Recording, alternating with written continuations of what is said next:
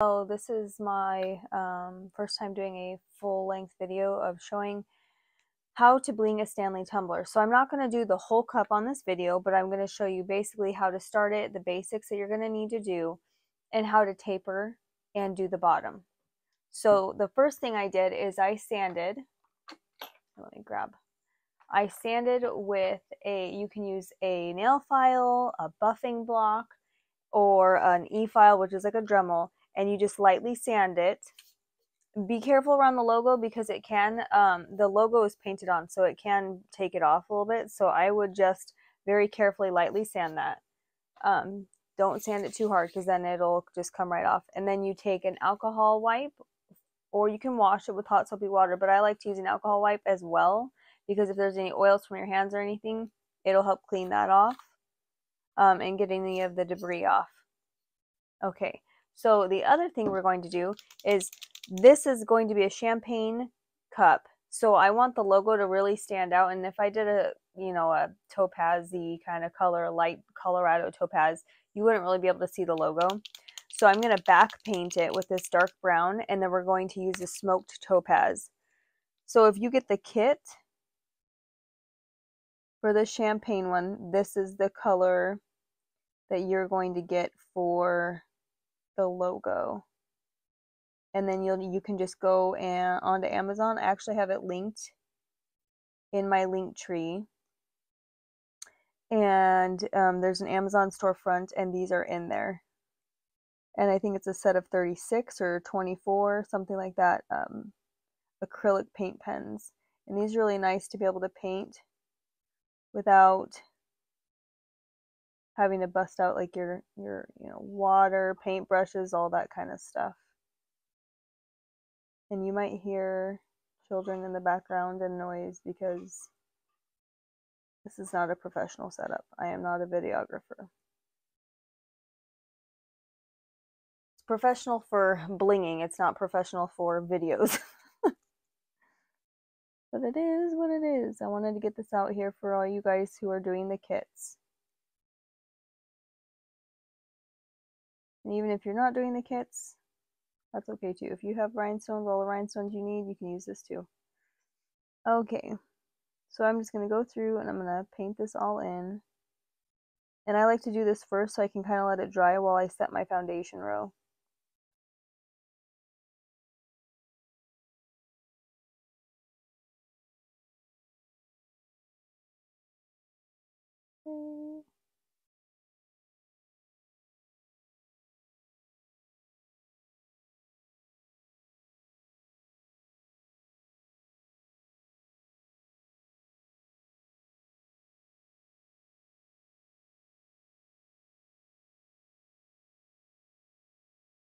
And the one nice thing about back painting is it is forgiving because you're going to have the rhinestones covering it. So it doesn't need to be super fancy, perfect, because it just needs to basically peek through the rhinestones enough that it helps color in and make it look nice and smooth. Like this one. Here's a kind of example. I just back painted with this dark blue. Actually, this cup came dark blue, so I didn't even have to back paint this one. But I just used these dark Montana blue rhinestones and filled it in. And so it makes it look nice and kind of cohesive. Okay, and while that's drying, what we're going to do is take this off of the stand because we're going to want to get the foundation row set. So one way you can do this is you can do this along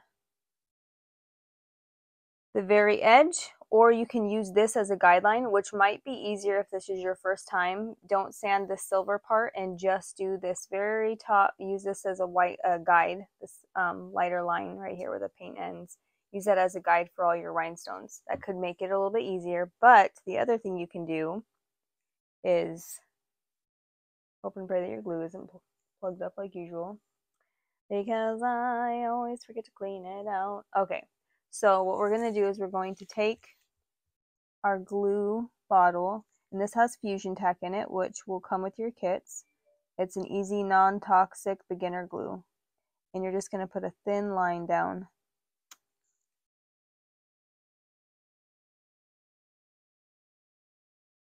Okay. Let's see here. Okay. And then I'm going to grab my little thing to close it up. Make sure you're covering up your glue in between. And then what I'm going to do, let me move these out of the way. So this is, I don't know if I showed you that, but these are the markers that come in the pack of markers.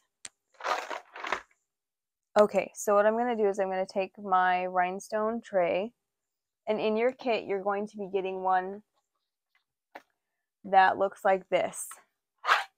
So you'll put your rhinestones in here and you can just shake it and they'll flip over. And then when you're, you know, say you need to take a break, you got to do something else, you can always close it back up because it's got that nice little magnet. And then when you're ready to change out the color for the next part, you can just unplug this little hole and pour it back into your bags. So for the majority of this cup, you're going to be using SS20. To here, you're not going to need any tapering stones. If you get your rhinestones basically spaced out properly. So we're going to take the SS20 rhinestones. I'm going to flip all those over. And then I'm going to take them and place them. And one tip that is really awesome is if you have like one of those rice heating bags or anything like that, you can always take them and place it down and nestle it right into it. Oops, I got a fuzz. Nestle it right into it, and it'll kind of hold it and keep it from rocking around. The other thing I like to use, honestly, is I get these little lash extension lash pads on Amazon, and I can position them wherever I want, and they kind of keep things from rolling around. So I also like those. But I really basically pretty much only use my Bowen Bling Queen, except for this part, and I'll show you why. Because once I get all these placed, what I'm going to do is I'm going to flip it upside down and make sure that they're pressed all the way down to the mat, to the ground, and then that will make sure that they're all even with the rim. And the other thing is sometimes if you push them too far down, they'll come up a little bit. You don't want any edge peeking up above the rim. So just make sure they, you know, you got to kind of fuss with it a little bit. And then you're just going to go around. You get all these placed.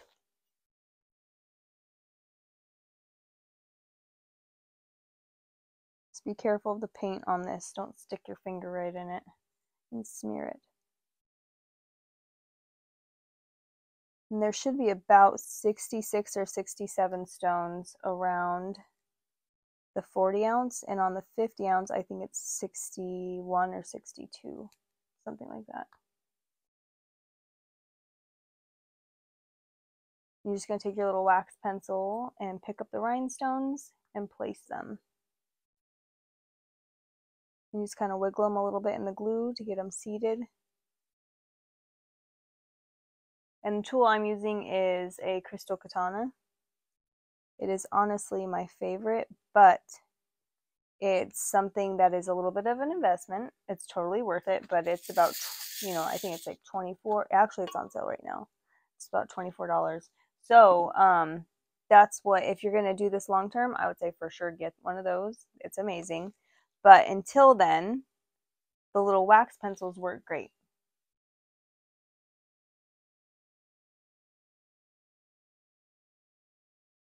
And, you know, if you get a little bit too much glue, that's okay. Just kind of spread it around. It's not that big of a deal. This is a non-toxic glue, so you don't have to worry about it getting on your skin.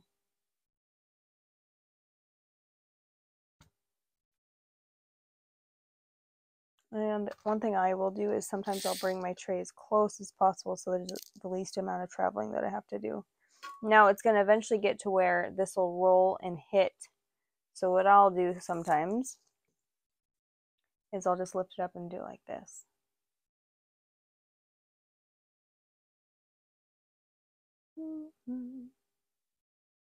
Okay, and then once you get all the way around, you're going to end up where you can maybe squeeze another one in if you really squeeze the stones tight together, or if you spread them out just a little bit, then you'll get them all to fit.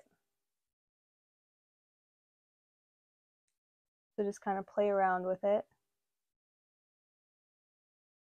Okay, so what you'll do is once you get your foundation line set all the way across the top, what you're going to do is, fix that a little bit, is you're going to let it dry, because once it's dry, then you can start layering the rest of your stones in.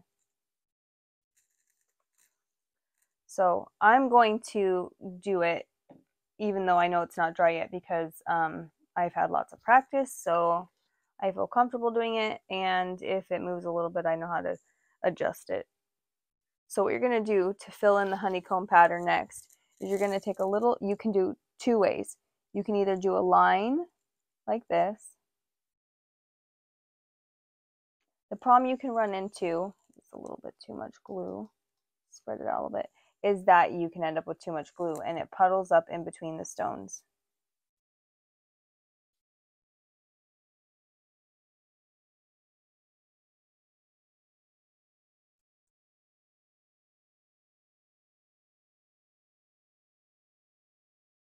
So what you're doing is you're just nestling each one inside of the other.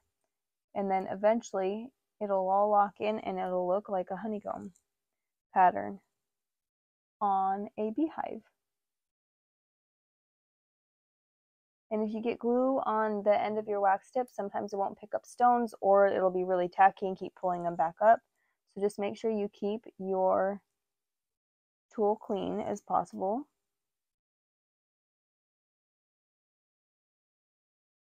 And if you have a pair of like extra little scissors, not scissors, sorry, tweezers, you can use those. I use tweezers a lot. Okay, and then I'm going to show you the other method you can do. This is the one I prefer to do, but at the same time, sometimes I want to go faster and I just do the line. So what you do is you're going to go in between each little nook and put a dot of glue.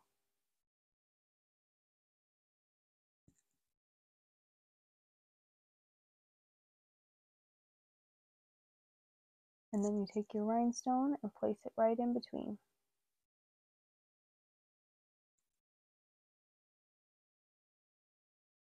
And this is why having your foundation line is so important. Having it nice and even and set, but also having it nice and secure. Because adjusting this row, you might accidentally push this top row out. And if your foundation line is crooked at all, the rest of your cup will be messed up. So this is the most important line in this whole entire cup. See, and I've got some glue on the end of my pickup tool. That's why it's trying to pick up the rhinestone.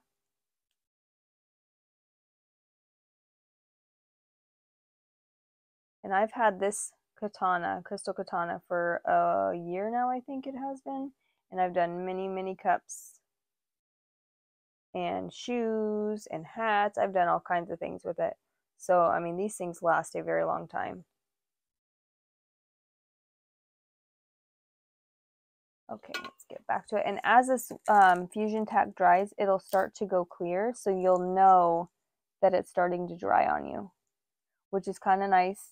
Gives you a good guide to know if your glue is too dry, because if it's too dry, it won't, it won't cure and bond the two things together.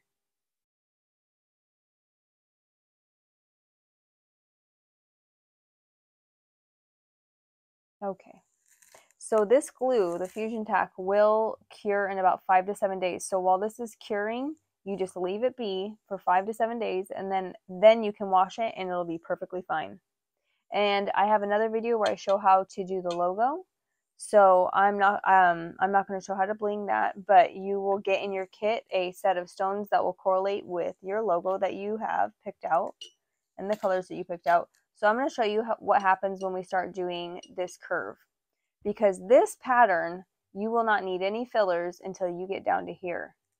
And the other thing is so what you'll do is you'll do this honeycomb pattern and you'll stop around the logo and around the handles for as much as you can with this SS20. Once the SS20 won't fit anymore without it covering it up, you just leave that part blank and we'll come back and you can do that later. You'll fill it in with filler stones like these. and you just kind of fill it in with whatever size stones fill in the spaces. You don't have to keep the honeycomb pattern. Same with around the handle. Okay, and then I'm going to show you real quick how to do this part. So we're going to pretend like there is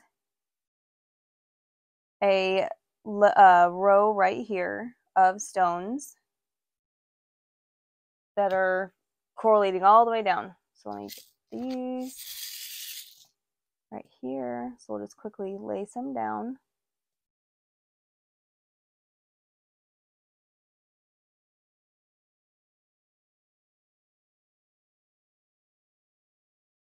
Now when I'm doing this for a client's cup, I will not be using fusion tack or any kind of beginner glues, just because I want it to be as secure as possible. And it's kind of my way of ensuring that their product will have the longest lasting product that they possibly can have. So when I'm doing it, I'm going to use usually a 2-part epoxy like CG500, or I might use, for different parts, I may use a Ninja super tight, super grip, like along the rim and along the edge. There's so many different glues that you can use, but this is the one that is the best for learning, and I don't have to worry about y'all having you know, respirators or any kind of airflow issues. This one's super easy to use. It's completely non-toxic. Kids can use it. Oops, runaway stone. There's always one in the bunch trying to get away from me. Okay, so what we're gonna do is we're gonna do the next row. So then, let's see here. Put this right here. And one thing that'll start to happen is that you will end up with a spot where it doesn't quite fit. See how it's kind of uneven? It barely fits, but it's kind of shoving the next one out. So what will happen is the next one, first let me put some glue down. That might help. Also, these won't be shifting around up because you'll have all these ones built before it. That'll be kind of locked in place. So don't be worried about that. That's just because I'm trying to show you kind of an idea of what's going to happen when we're tapering.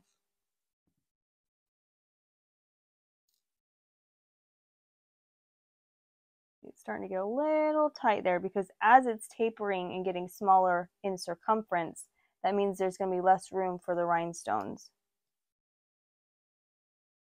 Get it to fit. Nope. So we'll put that there. And what we'll do, adjust that, is we're going to get the next size down, which is an SS16, and that will be in your kit. It'll be the other bag of smaller rhinestones. And you're going to center it. You know what? No, I think that will fit a 20 right there. Let's try it again. Sometimes you think, nope, it's not going to fit. And then you look and you're like, just kidding. It worked. It just needed a little zhuzhing.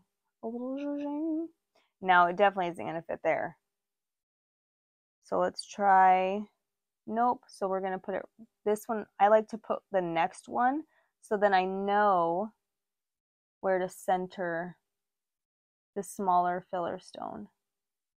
And you want to center it in the space. You don't want to shove it all the way up touching because it's going to look funny for the next one. So you try and center it and make it take up as much kind of real estate as possible so that it's not as noticeable.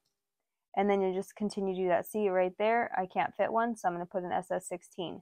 So what you'll do is you'll go, and if it's not going to fit, go to the next one, see if that one will fit, and then go back and see what will fit in that space. Because sometimes you might have to go even smaller to the filler stone bag that I gave you guys of the same color, and you might have to use some of the little ones to fill in the space. Just try to make it look as nice as possible, and that's how you do tapering. Okay, so then the next thing I'm going to show you, wow, this is wildly uneven. Yep, and that is why that one fit, because it was not even. But you guys get the idea. Let me push this up a little bit. That's gonna drive me insane. That's gonna drive me bananas. Okay. Let's see if I can get it. Now that one might fit there. And this happens a lot where you just kind of move things around. Let's get that one. Especially as you're learning. And don't feel bad about it. Because that's what it's all about, is learning and correcting yourself before it gets completely cured and then you want to cry. Just go back and kind of look. See how that's kind of pushed up a little bit? We're going to move it down so it doesn't look so high up in there. Same with this one. It's a little high up, so we're going to just move it down a little bit. Okay, so then the next thing is you're going to end up getting as close as you possibly can to this curve. But eventually you'll get to where a stone won't fit without it wanting to be half on and half off the space, so it'll wiggle around and it won't really work. So you'll stop about right here. I'd say about right here is where you'll have to stop, where a rhinestone won't fit anymore, and you leave it blank, because what we're going to do is actually go to the bottom, and you're going to set your foundation line on the bottom and make sure it's pushed back enough that there is absolutely no overhang when you look at it. You do not want to see any overhang that you can easily push off, because if you see any free edge hanging off, and it'll be a little farther down than you'd think, well, higher up I guess is more what you say, it's going to be about right here, because the curve starts right here. So you'll want to be lower than that to make sure the whole rhinestone is sitting flush on the cup. Because if there's any of that edge hanging off, you will easily be able to knock it off or for water to get underneath it. So the other thing what we'll do is you set a foundation line here on the bottom, and you're going to do a honeycomb and work your way up to about right here until it won't lay flat anymore. And then you're going to take your filler stones, and I'm going to show you exactly what I mean on another cup. You're going to take little filler stones and fill it all in the little spaces in that crack. And then once you're done with that, you'll go back up to this logo, finish out the logo, filling it all in, doing the logo. You can actually do the logo before you start this part. While your foundation line's setting and drying, you can always go and do the logo. That's usually what I do.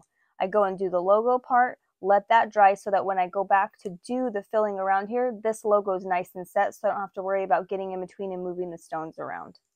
And then you'll do the handles, and then you'll be all done. I'm going to show you on a cup that's finished what I mean by doing that crease with the smaller stones.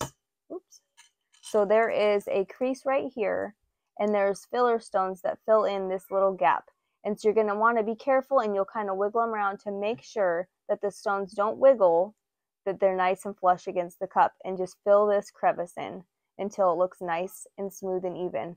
And it doesn't have to be honeycombed in there. You can just kind of do almost like a scatter fill pattern, where you're just filling the space to make it look as nice as possible, and like there are rhinestones in every single spot that there can be. And you'll do the same thing around the handles. I don't know if you can see, around the handles, and you'll do the same thing around the logo, where you'll go in and fill whatever remaining spaces you possibly can with the smaller stones. And then that's how you do a Stanley cup. But see how I started on the bottom, I did a foundation line, and see how high up it goes? It actually goes up much higher than you would think it would need to before that curve starts. And then once that foundation line's set, you work your way up until about right here, and then you have to do filler stones to fill in this little gap. And that's how you get a nice clean edge on the bottom. That's how you do a Stanley cup. Thanks for hanging out with me, guys, and